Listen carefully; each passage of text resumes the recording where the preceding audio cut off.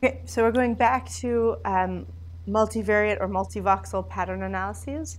And again, the core idea that we talked about last class is that we can think of fMRI data in a new format, a sort of just a different mathematical way to think about the data that we collect, where each beta that we measure for a given condition, we can now think of as a point in the space of voxels for some set of voxels. And then we talked about how once you think about the data that way, a bunch of different operations become possible and relevant and useful. And so what we're going to talk about today are things you can do from here. In particular, as I just said, we'll go over, again, a little bit classification. Then we'll talk about generalization. And then we'll talk about representational dissimilarity matrices. So all things, which is based on, as we said, based on distance. These are all things that you can do with the data once you've thought about them in this form. But as we also said last time, before you can do that, you need to ask which voxels are we going to do this analysis in, right? How are we going to choose the voxels that we're using to then do everything else? And I realized, so by 3 or 4 o'clock yesterday, I was losing it in terms of mental coherence and working memory and everything. So I realized that I had not been clear about the difference between two importantly different functions that you do in choosing which voxels. So we choose voxels in which to do multivariate pattern analyses for 2 reasons, which are important, but it's useful to think about them separately. And that was the first thing I want to do, is clarify that difference. So we choose voxels for 2 reasons. One is because of a question about what is the relevant unit of analysis in the brain, right? So that was when we were talking about, for some purposes, you don't want to know whether you can classify this from the brain. You're trying to ask about the information processing capacity of a part of the brain or a system in the brain, right? So, and that's different from, which we will also talk about, statistical reasons for choosing features, which is about the noisiness of features and the dangers of overfitting. But so let's separate those two as 2 different claims, because although we choose features for both reasons, I think it's important to know that those are 2 different reasons serving 2 different purposes, right? So the first thing is a question about, when we're asking, is there information about some distinction somewhere, right? Somewhere in the brain. We're usually, as we said, not asking the question about the brain. We're usually asking the question about some subset of the brain. And there's 2 main possible ways you might think of these subsets. One is a local region, right?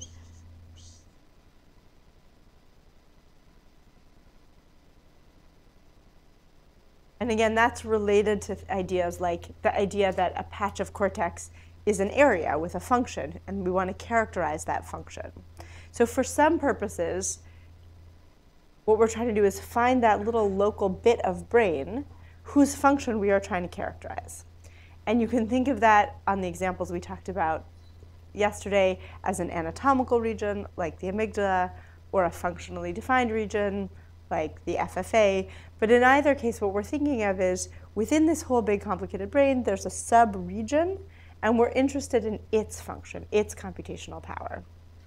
Okay, and so when you do the kind of searchlight we talked about, where you iteratively look for information in each searchlight that you move all the way around the brain, you're again looking for local information, right? So you do it all over the brain, but in each position, what you're asking about is there local information here in the voxels that neighbor each other right here that can be used to make some classification?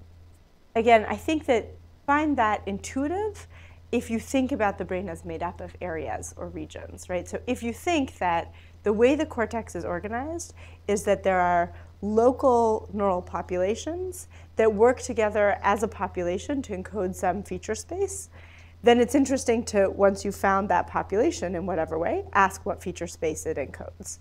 So this idea that we would be interested in local sets of features, that doesn't come from statistics or machine learning. That comes from cognitive neuroscientists with an idea of what set of voxels are interesting to study together, right? Another possibility you could imagine, and this happens too, right, is that we're not interested in a local region, we're interested in a functionally defined network, for example. So here the question is, it doesn't matter that these voxels are actually contiguous to one another, but we think that they are related to one another. So again, the simplest version you could imagine of this is the two hemispheres, right? So we might be interested in what information is in the amygdala, but not only the right amygdala, also the left amygdala. So then we might take all the voxels in the right amygdala, all the voxels in the left amygdala, and use those all together as one population. So this is just to say it's not necessarily about contiguity. It's about some belief that there's a functional population worth studying together that creates that functional constraint on the relevant set of voxels as a unit of analysis, right? Does this make sense as an idea? And that is different from a third idea, which is that information could be completely non-local, right? So there could be some information, and quite possibly there's lots of information in the brain, that you can only classify if you're drawing voxels from many different parts of the brain, right? Like you have one voxel here, one voxel there, one voxel there. But none of the methods that we talked about yesterday, none of the feature selection methods we talked about are looking for that kind of thing. That there are people who want to do that, and that's a different approach. So for now, what we're thinking about is usually MVPA within some spatially constrained or functionally constrained unit of analysis within the brain. Does that make sense? And so one rule of feature selection is to find and pick groups of voxels that we think are a functional unit of analysis, of which it is interesting to ask, what features does it represent or classify? Now, there's a second reason that we do feature selection, which is that as you have more noisy dimensions, increase the risk of overfitting. So what that means is, in this multidimensional voxel space, right, when we learn from our training data, whatever it is, distance or the classification boundary, and we'll go into that, you want to be learning on a signal that's a real signal, not on noise. And so adding noise into this kind of analysis, by adding voxels whose signal is all noise, makes the answer worse. It makes it less able to generalize to the new tests. So this is the statistical or machine learning reason for feature selection, which says you need to select of the set of voxels you're considering as the population. Basically what you need to do is drop the ones that are likely to be mostly noise, right? And so that what you include when you do your analysis is more likely to have signal and less likely to have noise. And that gives you a better chance that whatever, for example, classification you learn in the training set will generalize to the test set, because we expect the signal to still be present in the test set, but not the noise. Right? Okay, and so this reason for overfitting, this reason for feature selection, is part of why people would be, so when I said there's kind of two strategies, and I was trying to lay them out, part of what was confusing there is that in general, when people are using a contrast for feature selection, it's because they're mostly thinking of this function, right? They're mostly thinking of feature selection as picking voxels that have some function. When they're using some neutral SNR criterion, they're mostly thinking of this function. But actually, and this is where I was confusing yesterday, is once you realize you're trying to achieve those two functions, you can use one procedure, but try to apply it in a way that achieves both goals, once you realize that that's what you're trying to do.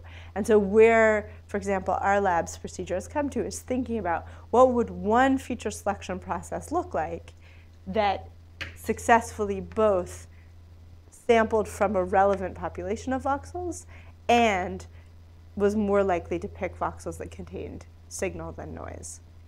If the number of data points you have is large relative to the number of dimensions, then you hope that eventually you can tell the difference between meaningful dimensions and noisy dimensions. The danger is, as is often the case in fMRI, we have many dimensions and not that many data points. And so in the training sample, it can be hard to tell the difference between noise and signal, and just from the distribution of the data points in that space itself. And so we often are trying to use some other clue that a dimension is truly noise before we include it in the analysis. Yeah, so in the case of infinite data points, you should be able to tell that an SVM won't learn a classification along a dimension that's only noise. That dimension won't appear diagnostic. What overfitting is the danger that because we don't have infinite data, a non-diagnostic dimension looks diagnostic. Because noise can generate apparently large differences between conditions. And so if we know in advance that that dimension is mostly noise, then we don't want to even try to fit it. Does that make sense? Yeah. Another thing that you guys asked is, for either of these purposes, how do we set what number of voxels we're going for, right? So I said that there's a practice in the field that seems to me that it's around 80 to 100 voxels. And you guys said, where does that number come from and how could we fit it? And so I was talking to Stefano about that last night as well. And it turns out that at least some people present their data analyzed as a function of the number of features. And so one way to get around the fact that at the moment, this number can be arbitrary is instead to just do your analysis at a whole range of that number and present all possible outcomes, right? Just present the function of classification as a function of the number of features. And certainly, so again, this is credit to Stefano for helping me through this yesterday. While we are still figuring out all the parameters of MVPA such that in each experiment in a different brain region with a different number of trials and a different everything, there's no sense that the answer to how many features is the right feature for one experiment will be the same answer as for another experiment. And so the trade-off between having enough non-redundant features to capture the thing you're interested in, but not having too many noise features that leads to overfitting, right? That's the trade-off. You're trying to find the sweet spot where you have enough features to see the structure you're interested in, but not so many features that you have tons of overfitting in your feature space. Somewhere in the middle of that trade-off is the right number.